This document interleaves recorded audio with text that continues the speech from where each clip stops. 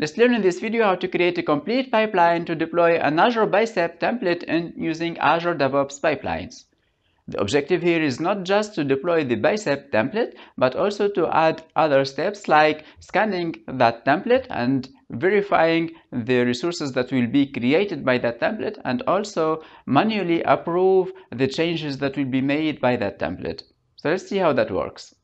For this demo, I have prepared the scripts and all the required files into this GitHub repository. And then in my Azure DevOps, I have already created a new pipeline. And into this pipeline, I have used this following YAML file, which is, by the way, available on the Git repository. When you go to Azure Pipelines, you will find the second YAML pipeline with 2 stages. So let's see what this pipeline will do. So first, we'll use some variables like the resource group that will be created so that Bicep can deploy the resources into that resource group. Then the location, web app name, template file, which is my Bicep template that I'm going to deploy. And by the way, that Bicep template will go to deploy a web app on Linux, and it will go to deploy an app service plan. So those are the 2 resources deployed by that Bicep template. Of course, it's using here some parameters like the web app name, SKU, location, and some variables that we can override from this file. So coming back to our pipeline, that pipeline will run on Ubuntu latest, and then I'm defining here 2 stages. So I have first stage for pre-deploy and the second stage for deploying the Bicep template. So in my first stage, what I'm doing here is that I'm creating a job, and that job I'll go to run 2 tasks mainly, or actually three tasks. So first task here is to scan the Bicep files, and for that I'm using the run rmttk tests, which is an open source task available within the Azure Marketplace, within the Azure DevOps Marketplace. So I have configured that task in order to point to my Bicep templates, and then run the scan and copy the results into a folder right here. And then after that, I'll go to publish those results found by the previous task, because this task actually doesn't publish the results itself. So I need to add another task to publish the test results. So that is using NUnit as test result format. And then I'm pointing to the folder where I have my results available as XML files.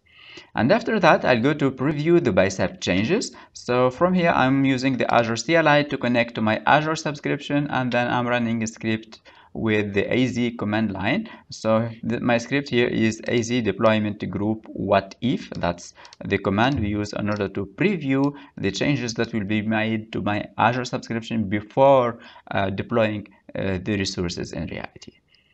And then next, on the second stage, here I have defined 2 jobs. So first job is wait for validation. This one will send an email or a notification within Azure DevOps to the required group or to the required person with their emails here, saying, hey, please, you need to validate this deployment so that it can continue running. So here what I'm putting a message here for them to be displayed, and I'm also displaying the build.build ID, which is the build ID number for Azure DevOps, and passing that as an environment variable.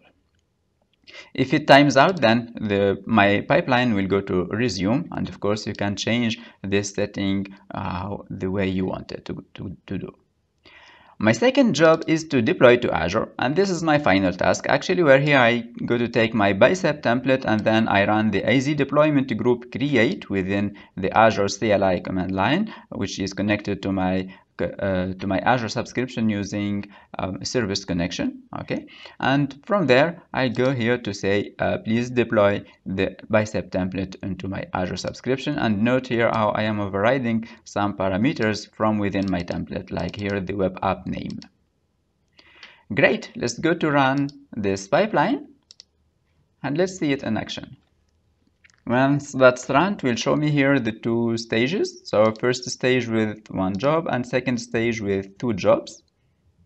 My pipeline started running, and here it shows me 100% of tests passed. So let's see that pipeline right here. So it did actually scan the Bicep files, and it did also publish the results into the Azure DevOps dashboard, and now it's previewing the Bicep changes that will be made to my Azure subscription. So let's go one step behind, and let's go here to click on the tests that were passed, and here, yeah, I can see the 29 tests passed by the RMTTK test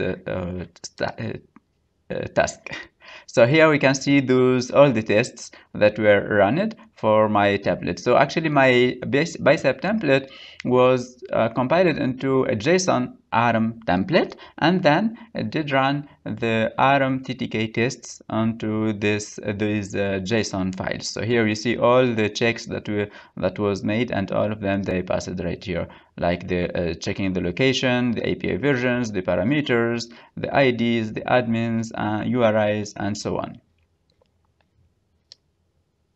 And getting back to my pipeline here, I can see that now for running the second stage, I have one manual validation passed, and the second job is waiting for that first job for wait. Because here, I remember in my pipeline, I have already set up a dependency between these two jobs. So the second job will not run until the first one will run. So I go to click on this manual validation. Note, by the way, that here we would have also an email that was sent to the person concerned with this. So either I click here on manual validation passed, or I click on the review button from here, where here I get the message, or the message saying that I should validate this configuration for the build for within this build number. So here I have two buttons, either to reject or to resume running this pipeline. So I go to resume running, and once I do that, here immediately it will go to run the second